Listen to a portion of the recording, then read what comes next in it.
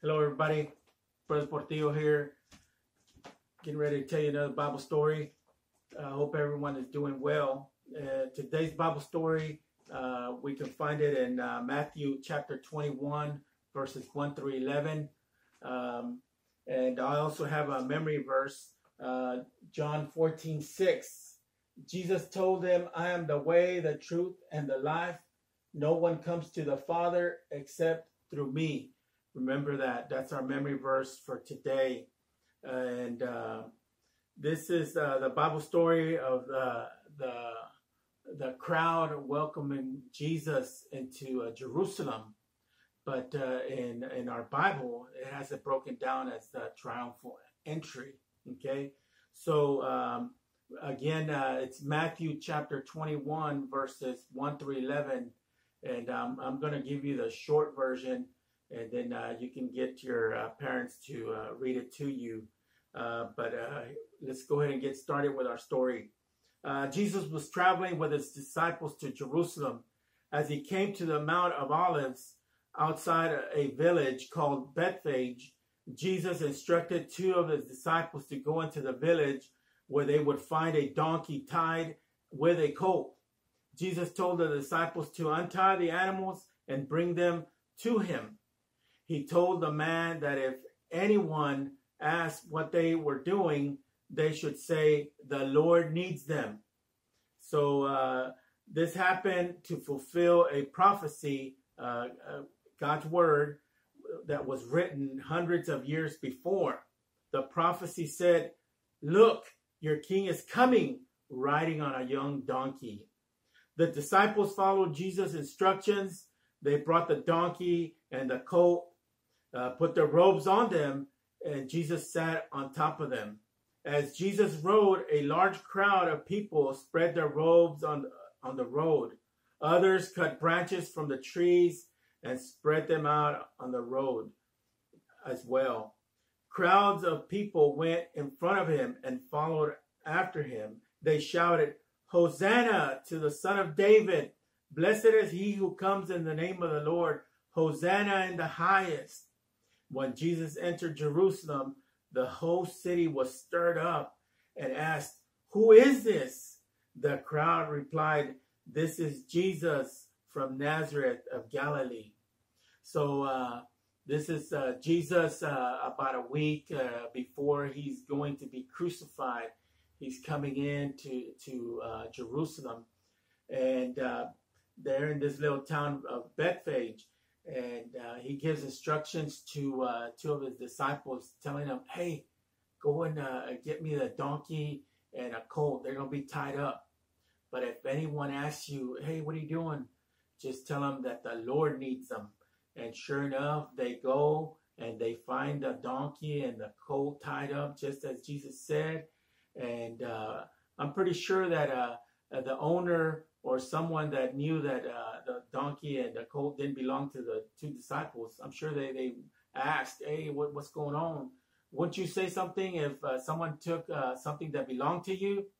Would you be able to give it up?" If somebody said, "Well, the Lord needs it," would you give it up? Well, apparently the owner or the man of the owner of the donkey and the colt, he did. So the disciples brought the donkey and the colt back to Jesus. So there's one thing that I want you to understand is that in the Old Testament, whenever the king was going to go out to war, he would be riding a horse, okay? And he'd go out and lead Israel in battle, but he was riding a horse. But if the king was riding a donkey going, whatever town, he would come in peace. And as we read this story today, we see that Jesus comes in peace. Yes, the donkey and the colt are with him, but he's riding the donkey. So whenever they brought the donkey and the colt to Jesus, the disciples, they took off their robes and they placed them on the donkey. So that way Jesus could use it like a saddle. So Jesus sits on a donkey and he starts going into the town, and wherever Jesus went, there was always a crowd. Some that were looking for the Savior, and some that just wanted to see another miracle because they had already seen where he turned water into wine. They had already seen where he turned or multiplied the fish and the bread, and they ate. So I'm sure that some of these people, they just wanted to see another miracle. But it says that some of the people, as well as Jesus was coming in, they took off their robes as well. And then it says that some others went and cut branches from the tree and laid them on the road as Jesus was going by. So they were receiving, some were receiving Jesus, and they were saying, Hosanna, son of David, blessed is he who comes in the name of the Lord. So Hosanna in the highest. So imagine that. So, some were praising Jesus, as the king. And if you see him riding on the donkey, that means that he was coming in peace.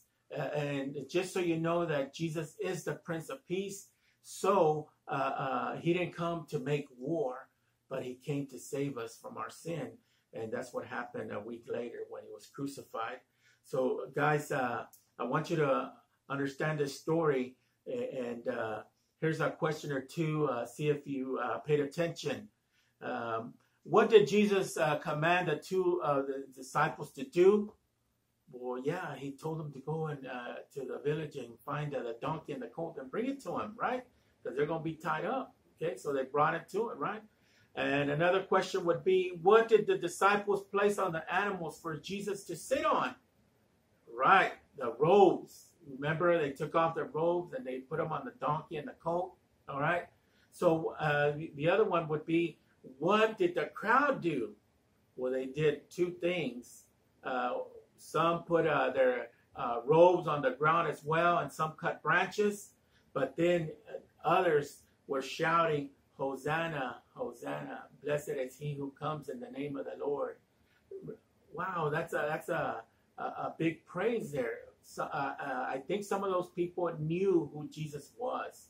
So do you know who Jesus is? Jesus is the Son of God, okay? And Jesus came to die for our sins, all right? So just real quick, remember again our verse, John 14:6. Jesus told them, I am the way, the truth, and the life.